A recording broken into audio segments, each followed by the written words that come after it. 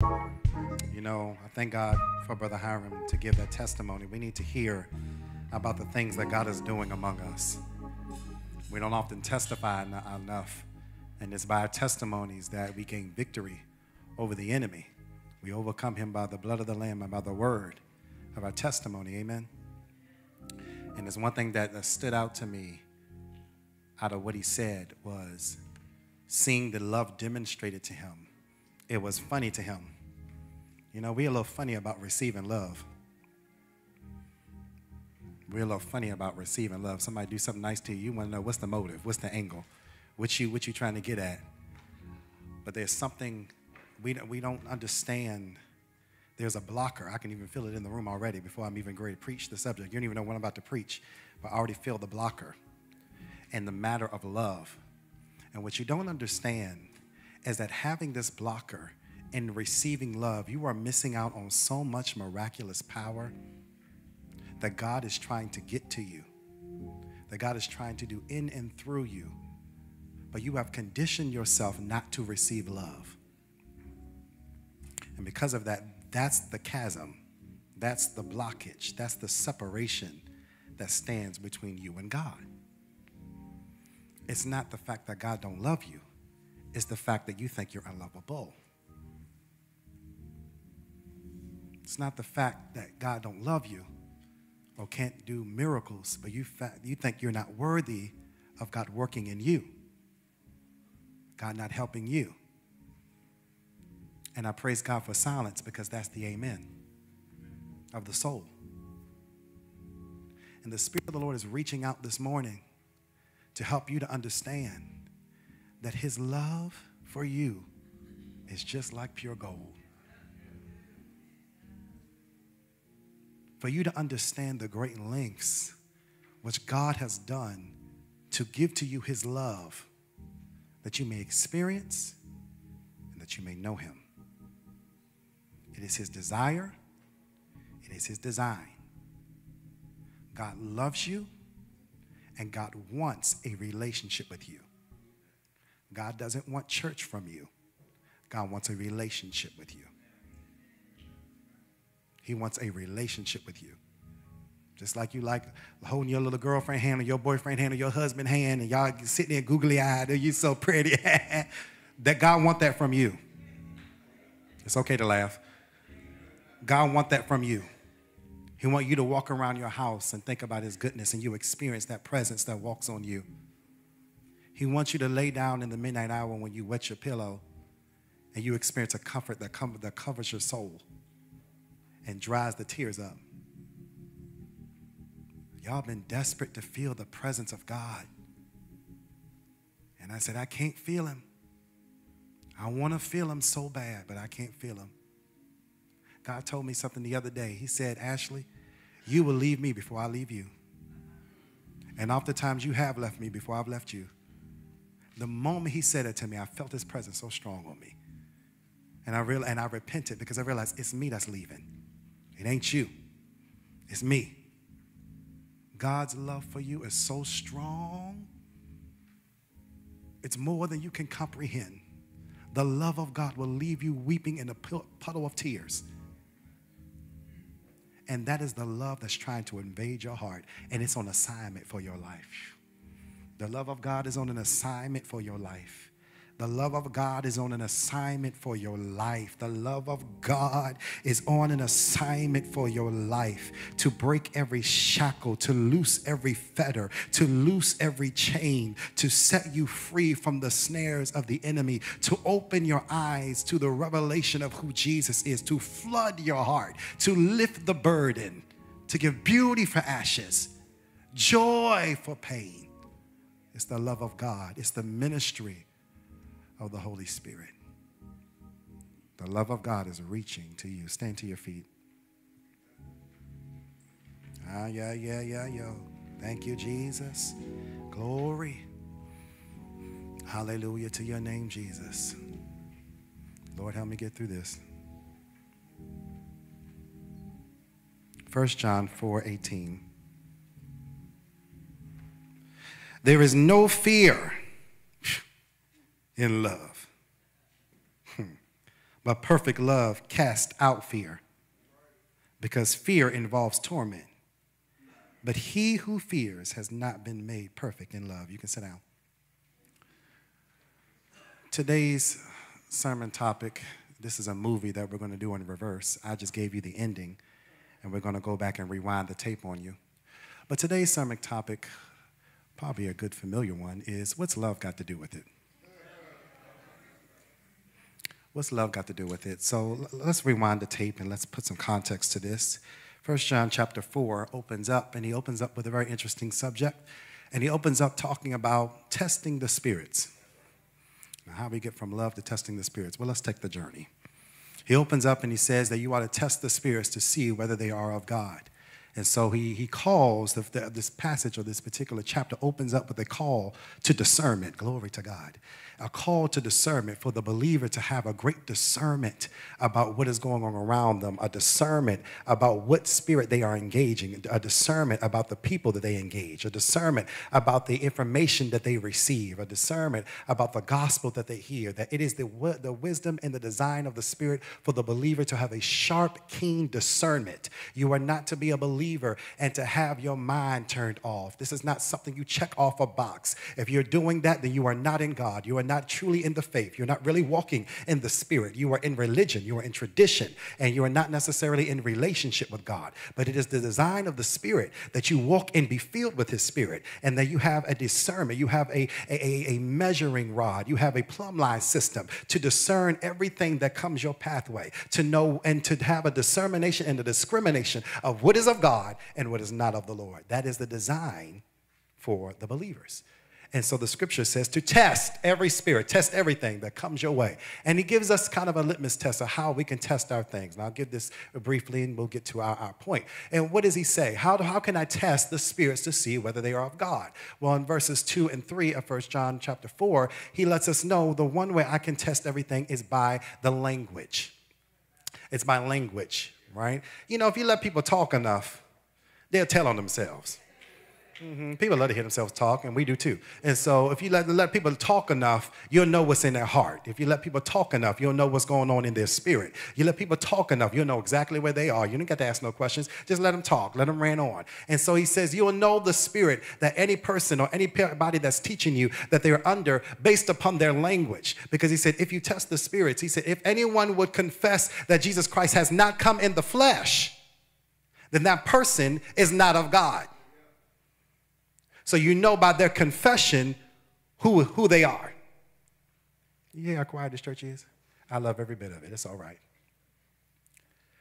You know by the confession whether this person is a believer or not.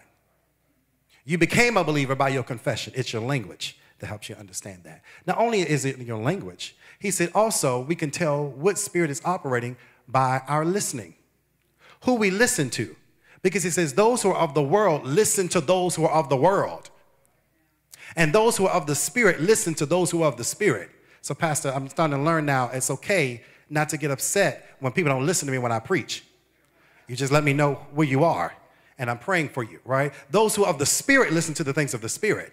Those of the flesh listen to the things of the flesh, right? That's what's in you. See, okay, an apple can't bring forth oranges. Right? An apple tree don't bring forth oranges. It's an apple tree bring forth apples. Okay? It's very simple. And so what's in you is what you're going to produce. And so based upon what you say and based upon what you listen to, let me know what spirit is operating in you. And so he gives us this discernment. This is how we can know. But here's another thing I never realized, I never thought about. This being a tool or a plumb line system of discernment. Who knew that love could be a measuring rod of discerning a spirit? Because it seems as if that the passage is disjointed. When I read it, I was like, well, how do we go from discerning spirits to loving everybody? Because it's another measuring rod. Because he says in verse 7, let's go, 1 John 4:7. He says this, what did he say? Beloved, let us love one another, for love is from God. So first and foremost, what's love got to do with it? We're commanded and supposed to love each other. We all know that the scripture says that the world will know us based upon our love one to another. We are identified as believers based upon love. Well, why? Love is from God. Now, what does the scripture say? Right? He says, everyone who loves is born of God and knows God. So this particular love is not just a worldly sense of love. It's not a phileo love, not a brotherly love. It's not, the love wins kind of love. It's not, the love standard. Because, the world loves these type of passages. They love that God is love. So accept me for who I am and accept any standard and accept me for who I am. That's not God and that's not his love. The Bible says the love of God, those who are in God are born of God. I'm a Harris. I was born a Harris. I ain't going to be nothing but a Harris. Okay? I am the product of Alton Milton. My sister, I saw that. Thank you. She said, that's right. Tell them. That's what we are. We Harrises, huh? Come on. Alfred Milton Harris is my daddy. Alfred Milton Harris is with Jesus now. But let me tell you something. As I grow more and more and more, I see nothing but the DNA of Alfred Milton Harris coming out of me. I say certain things about, there you go. There you go, Alfred Milton Harris. And sometimes I say something, there go Mary Ann Harris coming out of my mouth. Because I'm born of him. Because I'm born of her. I bear her DNA. I bear his DNA. I got their characteristics. I got some of their traits. I got some of their attitude. I got some of their inflections. I got some of their short-temperedness. I inherited that because I was born of them. Those who are of God, love is a marker of their spirit because they are born of God. See, it's not something you just do because you're commanded to do. It's got to be birthed in you. You got to be born again. And when you are born again, you are born of love because God is love. The nature of God is love. Just as much as the nature of God is holy, the nature of God is love. So the power to love one another comes from being born again. Because he says those who love everyone, they are born of God and they know God. Verse 8, he who does not love does not know God, for God is love. So let's unpack this love thing, right? Let's talk about love and really understand the love of God, right? Love has a ministry. Love has a manifestation, right? Love has a manifestation. Love has a ministry. Love has a mission. That's where we're going. I'm giving you the roadmap already just in case we get lost on the way. Love has a manifestation. Love has a ministry. And love has a mission. And we're going to understand it. It's all in this particular passage. What is the manifestation of love? God is love, according to the passage at the end of verse 8. But in verse 9, he begins to tell us that love has a manifestation. What is this? In this, the love of God was manifested toward us. That God sent his only begotten Son into the world that we might live through him. What is the manifestation of the love of God? The manifestation of the love of God is Jesus. The manifestation of the love of God is Jesus. No one has seen God. No one has known God. The only God that sits in the bosom of the Father, he has revealed him. He has explained him. For God so loved the world that he gave his only begotten Son, that whosoever would believe in him would not perish. Take your time and slow back because I know we learned that in Sunday school. So now we can quote it off the cuff and we're too familiar with the scriptures. So we don't sit in the weightiness of that because John 3:16 can still wreck you in your pew. That God so loved the world. That God so loved the world. What was his response? A manifestation. He gave his only begotten Son. He gave his only begotten Son. He gave his only begotten Son. That whosoever would believe in him should not perish, but have everlasting life. What kindness is that? That's nothing but grace. Nothing but mercy. It's not even fair. It's love extended, that whosoever would receive this grace would have life. and life abundantly. The manifestation of God's love is Jesus. I never forget, I had a conversation with a friend of mine, and he asked me, he said, we love God. I said, I do love God. We love Jesus. I love Jesus. Yes. And he said, now, have you ever, we know Jesus as God. Yes, Jesus is God. Absolutely. And, he said, have you ever thought about Jesus being the expression of God's thoughts towards you? I said, yeah. Wait, whoa. That hit me somewhere. Have I ever thought about Jesus being the expression of God's thoughts toward me? Because sometimes when we think about God, we think about fire, brimstone, the earth opening up, swallowing up the children of Israel, hard discipline. We think about wrath and judgment and death, and all these things are part of that. But have you ever thought about Jesus being the expression of God's thoughts towards you? That God would give up of himself, die a sinful death, raised from the dead so that you could have a relationship with him. And you sit and ask yourself, what does God think about me? What does God think about me? What does God feel? What is his sentiments toward me? And most of us think he's angry. He's wrathful. He's vengeful. He's ready to appease himself by destroying me. God so loved the world that he gave his only begotten son, that whosoever would believe in him would not perish but have everlasting life. For God did not send his son in the world to condemn the world, but through him that the world might be saved. God, the love of God has been made manifest. You ain't got to question it no more.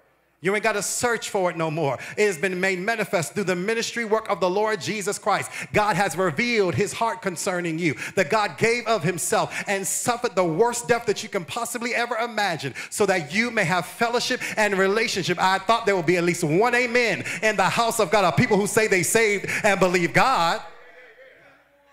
It's too quiet for people who say they saved. Is there a thank you?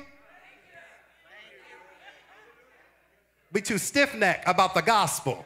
What's wrong with us? What's wrong with us? Am I wrong? What's wrong? Y'all act like I cussed your mama out. I say, God love you. Y'all like,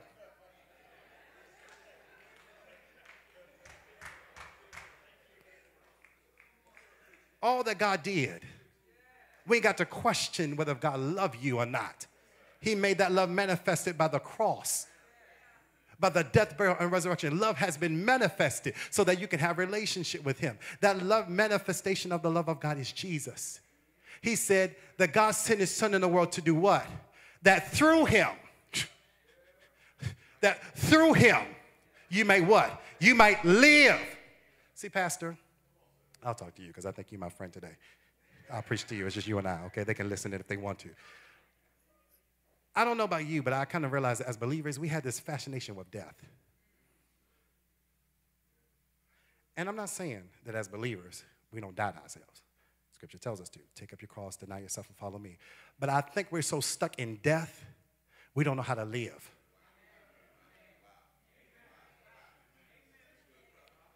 We're so stuck in put this down and stop this and stop this. You know why? Because we keep identifying with the flesh. We identify more with our sinful nature than that with the spirit. We identify more with the flesh than we do with the spirit. Well, Jesus, help the church, help us church, help the church, help a modern day church that identifies more with flesh than she do with the Holy Spirit. Because we don't understand and know who we are. We identify more with our own passions. I'm going to take my glasses off. That way you can't say I'm looking at anybody. We identify more with our passions. We identify more with our pleasures than the pleasure of God, than the things of the Spirit. And because we are stuck in the things of the flesh, which we were supposed to crucify ourselves to, we are stuck in a perpetual death. And which tells us that we are immature. We don't understand love. Because he called us to live in and through him. God said, I come that you may have life and life abundantly. He said, I called you to be a living sacrifice, Holy and acceptable. That you can do what? Prove what is that good, perfect, and acceptable will of God, which means that there is work for you to do. I got a mission, I got a call, I got a purpose. I want to live in and through your life. This life is on reserve to live so I can live through it. But you haven't gotten to the meat of our relationship because you still had stop that. Don't touch that. Come over here. Sit down. We are stuck in death because you won't die. And some of y'all, I'm so sick of Pastor Ashley and his sermons. It's because you won't die. I preach what he tell me. And this is what he told me. Because if you die, you live. That's the scripture. And he wants you to experience his pure, unadulterated life. Okay. Love came and manifested itself, that through him you might live. God's desire for you, listen, hear me. God's desire for you is to live. I rebuke death in the name of Jesus. I rebuke death in the name of Jesus. I rebuke the spirit of death in the name of Jesus, in the hearts and in the minds of the believer and of the saints. The spirit of death that got us attached to death, that got us attached, not even just a physical death, but emotional death, mental death, come on, relational death.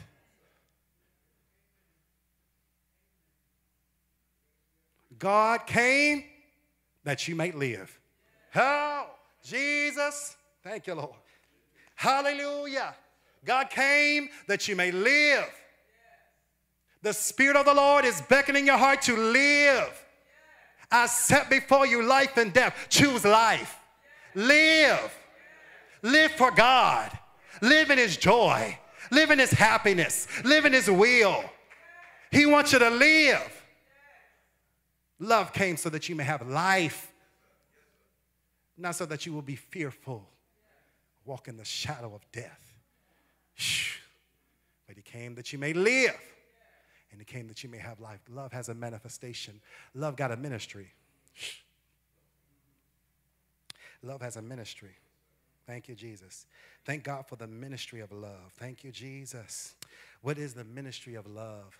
The Bible says this in the next verse. What verse I'm in, God? I'm in verse 10. Thank you.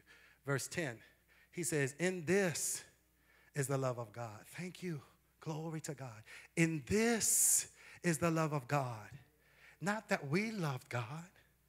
I'm sorry to the cameraman. I know I'm like a pacing duck, but, you know, like a little shooting target. But, you know, when I get full, I can't be still. So y'all going to have to bear with me. I got the Holy Ghost, okay? But in this is the love of God.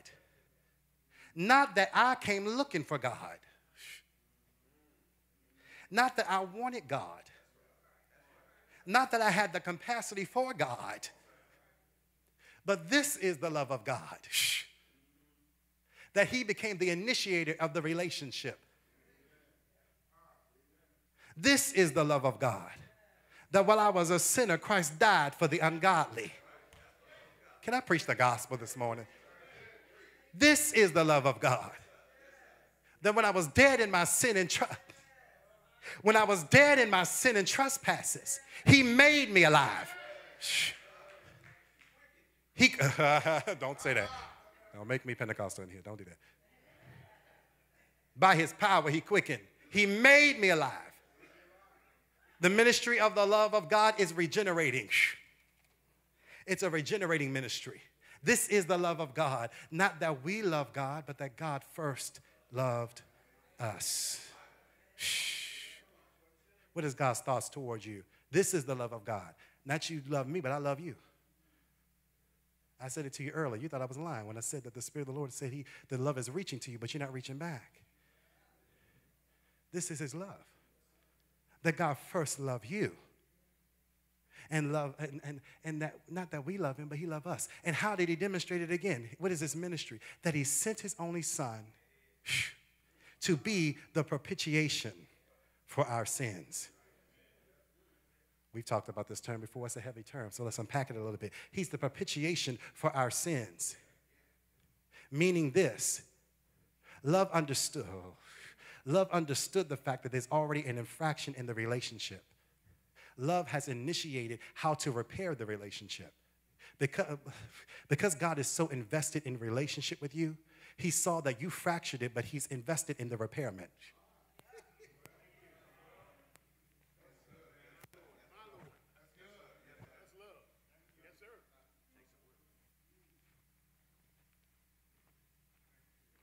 You fractured it, but he's investment in the repair. You fractured it. He's investment into the repair. The repairment was that he gave himself, his son, to be the propitiation, which means this. The propitiation means the perfect appeasement, meaning that the wrath of God was kindled against me for my infraction. Because God is not just love, God is also holy. And therefore, sin demanded justice. And it was a life for a life. Because I disobeyed his word, then my life was required of me. And that's the only payment. And even that will still be insufficient to give God what he was due. But Jesus came and stood in the gap. Jesus came and stood in the gap. He nominated himself as tribute. And he stood in the gap between the wrath of God and the worshiper. And he absorbs all wrath. He absorbs the wrath of God concerning my life. He canceled the record of the note that was held against me. Some of us understand that by the liens we experience. You got a lien on your house and you got a lien of debt. You know, he canceled the record of debt. You know about canceling debt, do you? He paid a bill that was held against me. Because oh God, glory. Because Jesus is the perfect lamb. He was the perfect satisfaction for the glory of God. Because Jesus is pure. Because Jesus is righteous. Because Jesus is holy. He was able to be He was able to come and be manifested in the flesh and give God what he desired. And because the lamb is right. Come on, I'm right. Because the lamb is holy, now I'm holy. Because the lamb was pure, now I'm pure. He became the perfect appeasement, the satisfaction to the wrath of God.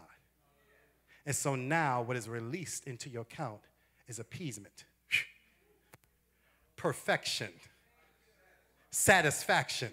What is God's thoughts towards you? Appeasement, perfection, satisfaction. You ain't working for perfection. You ain't working for satisfaction. You're not working for appeasement. Y'all don't hear me. I don't care. You're not working for satisfaction. You're not working for appeasement.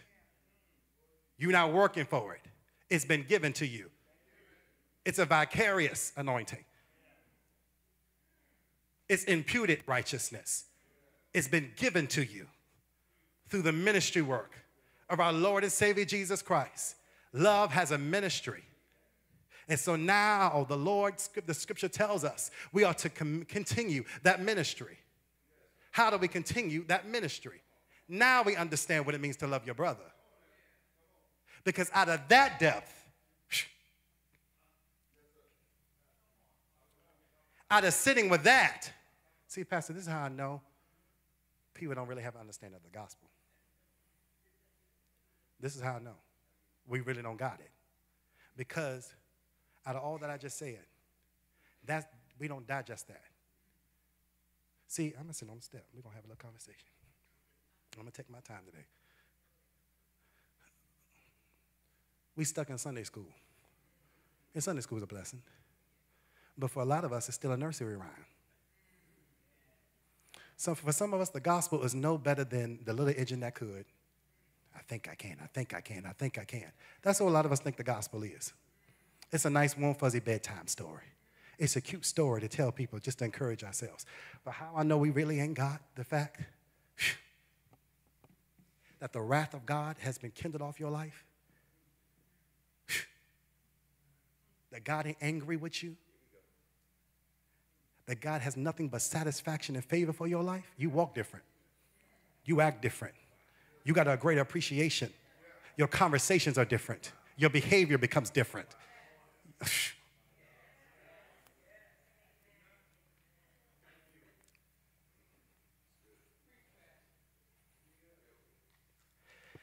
So the ministry of love continues.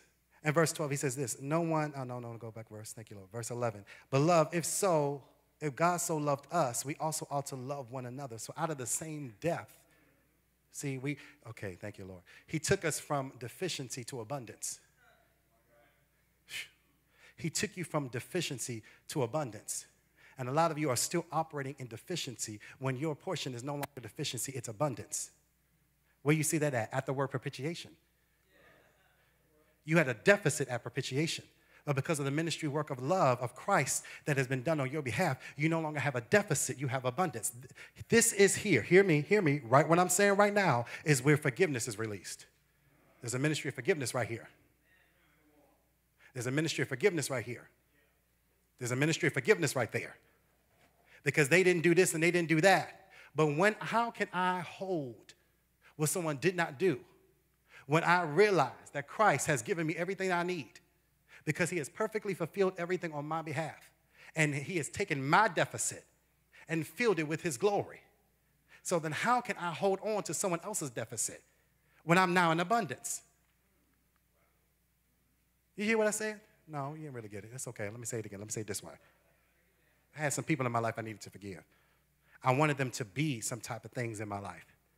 And I was angry because they should have been this. They should have been that.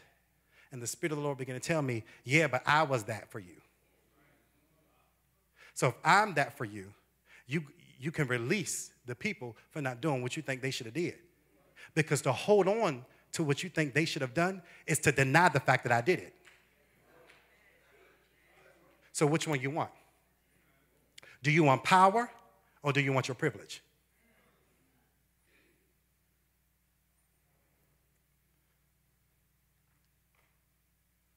Propitiation causes you to be filled with the power of God so there's no deficit in your life.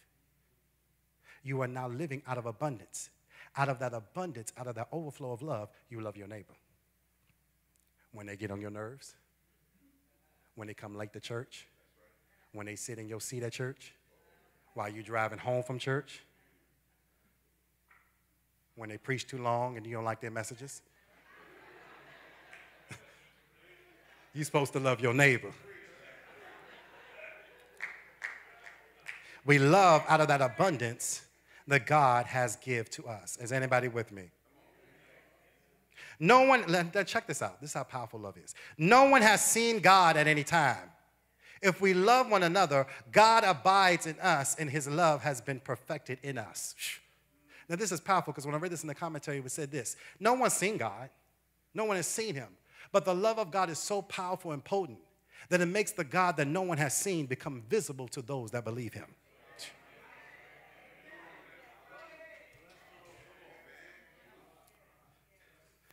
So somebody say, I want to be hugged by Jesus. You know how I experienced the hug by Jesus?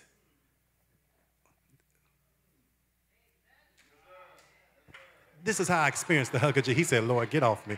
This is how I experienced the hug of Jesus, because the church is his body.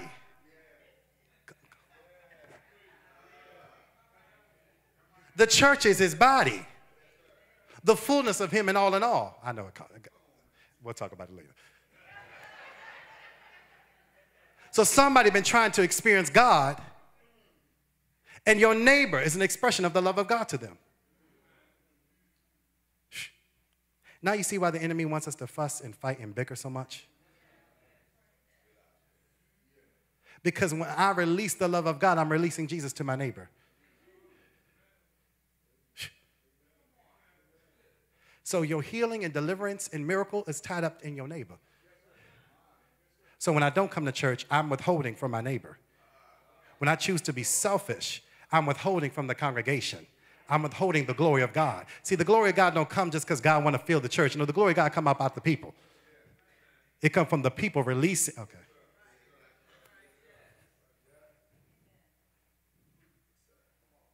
By this we know that we abide in him and that he in us because he has given us of his spirit. See, everything I'm saying to you, the undertone of what I'm saying to you is the ministry work of the Holy Spirit. None of this is possible without the Holy Spirit being on the inside of you. You got to have the Holy Spirit.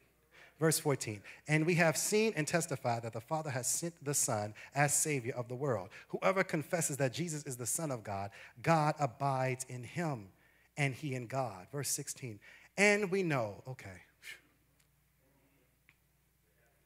And we know and believe and we know and believe that the love that God has for us. I want y'all to know, I'm really not, this ain't a show for me. I really read the Bible like this when I'm in my house. I'll be walking around there, but that's how it hits me, right? But verse 16, and we know, some verses say that we may know the love of God, that we may know and believe the love of God. What's the mission? We talked about the manifestation of love. We talked about the ministry of love. What is the mission of love? And we know.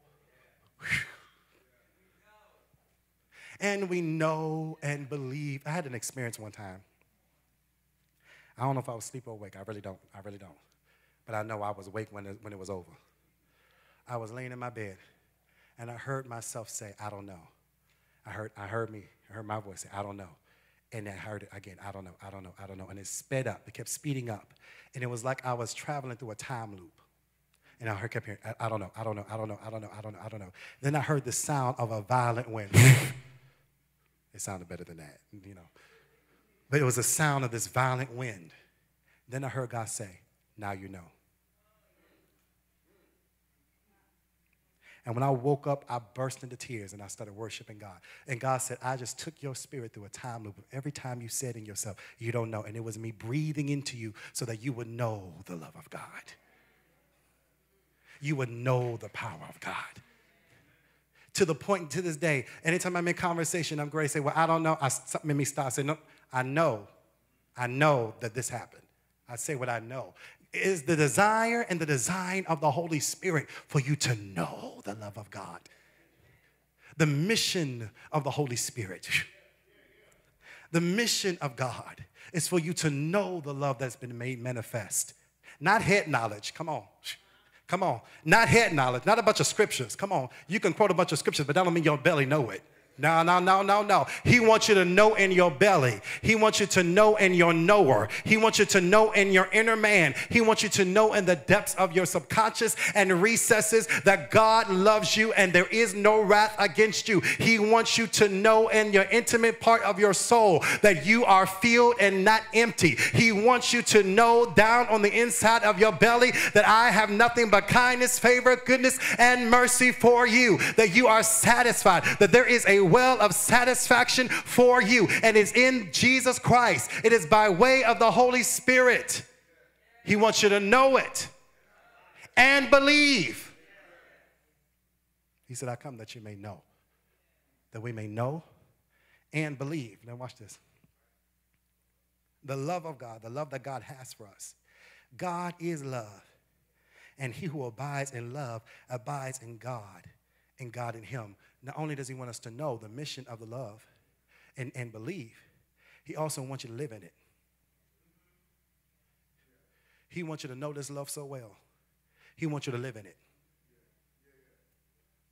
That's what abide means. Make a home. Make a dwelling place. Sit down and dwell in it, that you may comprehend with all the saints the height, the width, the breadth, and the depth of the love of God. That's four-dimensional. The height, the width, the breadth, and the depth. That's a house. That's a dwelling place.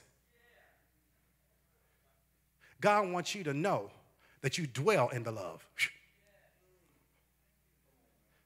You live in it. The mission of the love of God is that you live in this love. Verse 17. Love has been by the, okay, no, go back. And we know, verse 16, and we have known and believed that the love that God has for us. God is love, and he who abides in love abides in God, and God in him. Verse 17, love has been perfected among us in this. Okay, how is love perfected in me? By my spirit coming to know. By the Holy Spirit giving me the capacity to believe. By me daily living and abiding in the love of God.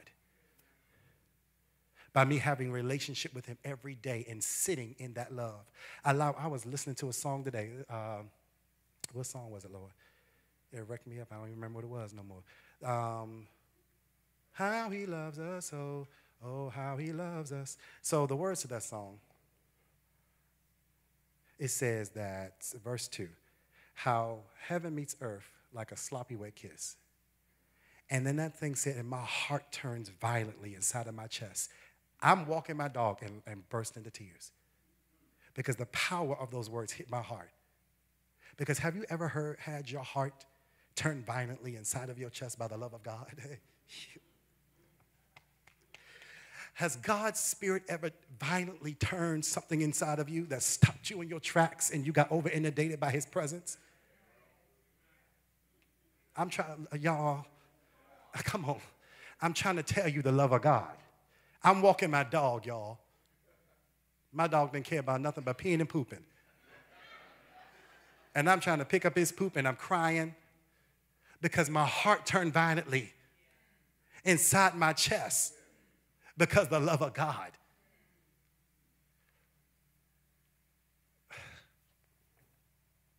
This is how we're perfected in the love. That's how I'm perfected. In that one moment, walking my dog outside. I'm not in church. I'm not preaching. I ain't in a white robe. I ain't talking to nobody. In that moment, I was perfected. So many things I got to pray about, Pastor. So many things I need God to help me with. There was so many, so I can give you a list, and I won't because you may take my pastorship back. Glory to God. Thank you. That'll be stay between me and God. Glory to God. We'll talk offline. Glory to God. So many things I need God to do in me. And in that moment, it was not about any of those things. It was about that he loved me.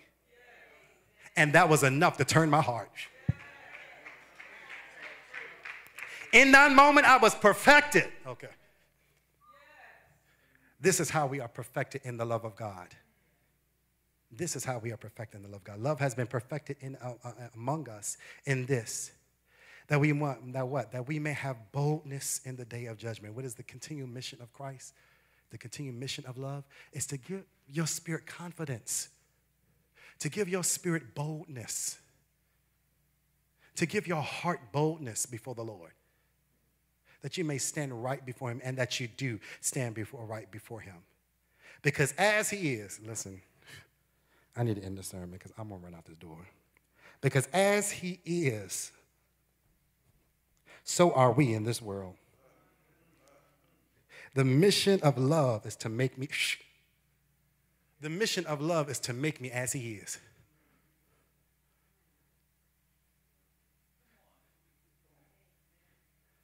And here's the thing. The scripture said, as he already is, we already are.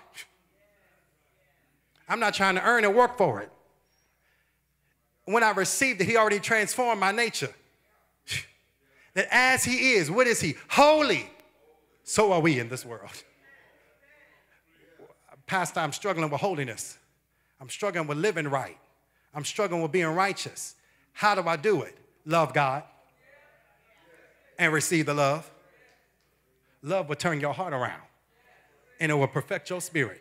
God, glory. It will perfect your belly. It's in the love of God. Just love on Jesus. Just keep on coming, baby. Love on Jesus. Keep coming, honey. Love on Jesus. I keep messing up. That's all right, honey. Keep on loving on Jesus. And that love will turn your heart right side up. Come on, honey. It's all right. Let the love of God impact that heart. Let the love of God impact your mind and turn you around in a circle. I know you keep going in the wrong direction. I know you keep going for danger. But keep loving on Jesus and he'll turn you around. Oh, glory.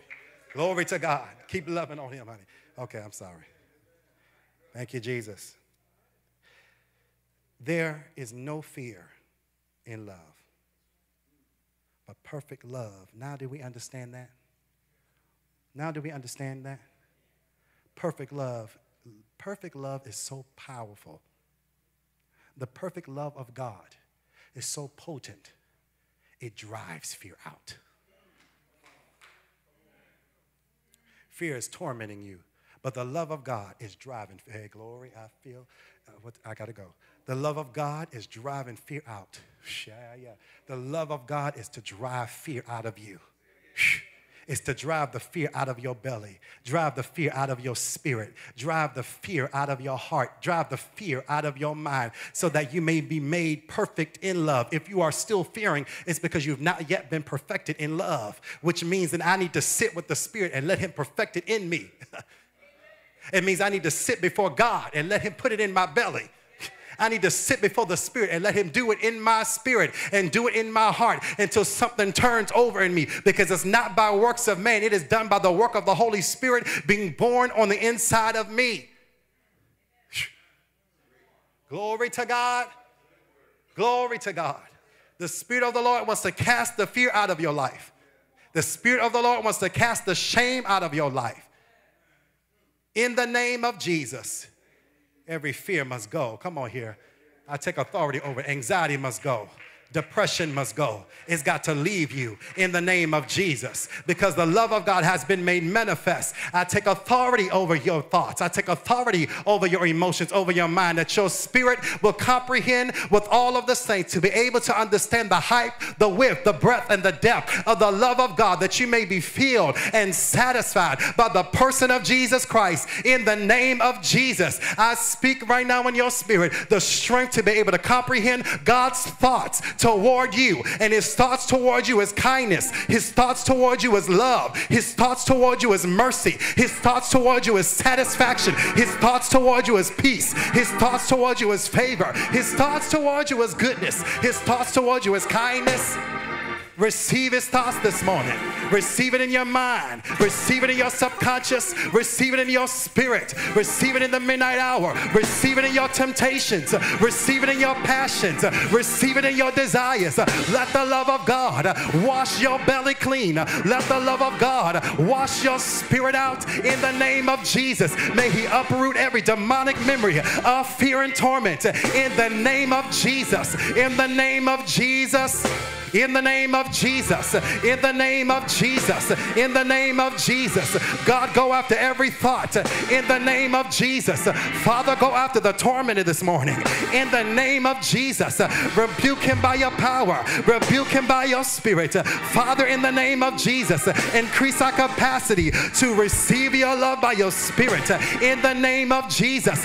Go down in our hearts, go down in our mind, go down in our spirit. Holy Spirit, feel us. Holy Spirit, feel us. Holy Spirit, feel us. Holy Spirit, feel us. Holy Spirit, feel us. Holy Spirit, feel us. Fill us with the knowledge of the love. Fill us with the knowledge of his love. Fill us with the knowledge of his compassion. His mercies fail not, and his compassion is new every morning. Feel us, Jesus. Feel us, Jesus. Feel us, Jesus. Feel our hearts. Feel our bellies. Feel us, Jesus. Feel us, Jesus. Oh, feel us, Jesus. Oh, Jesus. Oh, God. Oh, God. God. Yeah, Jesus. Jesus. Jesus. Jesus. Jesus. Jesus.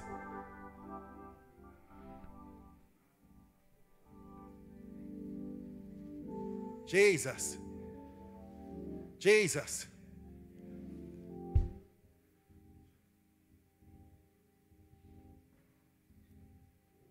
Jesus.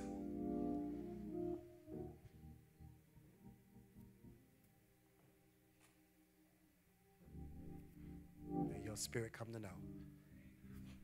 May he bring your spirit to know. May he bring your spirit to know the love of God. Everybody standing on their feet. Everybody standing on their feet.